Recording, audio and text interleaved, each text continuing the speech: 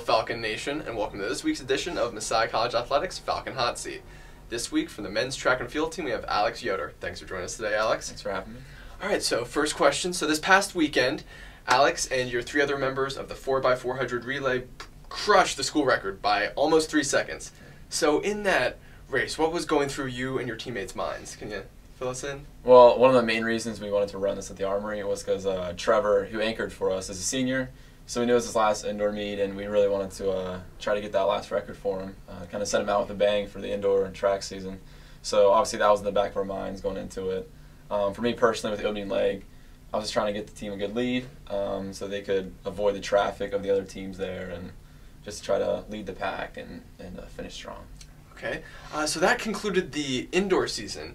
But for the outdoor season, what are some goals of you as a team and maybe even that relay to break that outdoor record? Yeah, well, definitely for the 4x4 relay team. Last year we won indoor max. We went to Penn Relays, which is another big meet, won there, and then won outdoor max. So we're trying to do the same thing this year. So we won indoor max, or we broke the record now, so we're trying to we'll aim for Penn Relays and then outdoor max again. So. Best luck to you. Thank you. And sort of outside the realm of track and field, you're a junior.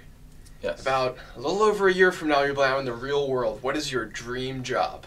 My dream job, I would love to, work for a professional sports team, doing marketing for them. That's my major, marketing. So I would love to do something along those lines. Okay, sounds fun. And one last question. All right, you can eat one food for the rest of your life, just that food. What is it?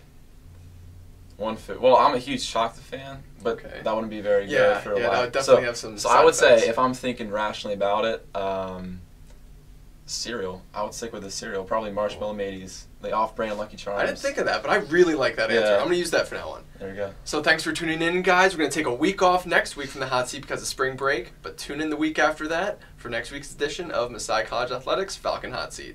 Thanks.